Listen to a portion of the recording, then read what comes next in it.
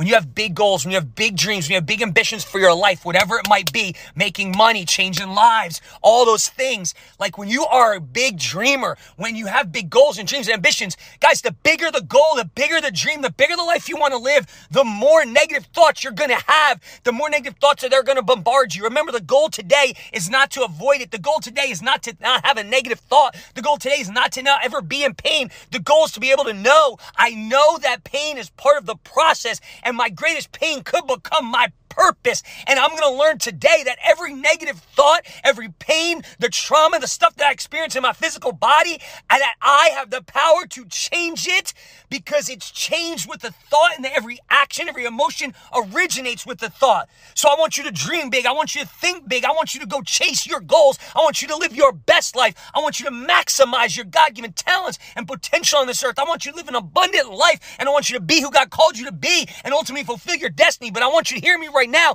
You've got to come to a conclusion today that it's okay to hurt. It's okay to go through the pain. It's okay to go through the storms, the adversity, the obstacles of life, and the goal is not to avoid them. Those are the times that build you. Those are the times that are going to make you stronger. Those are the times that are going to make you who you are so that you can win.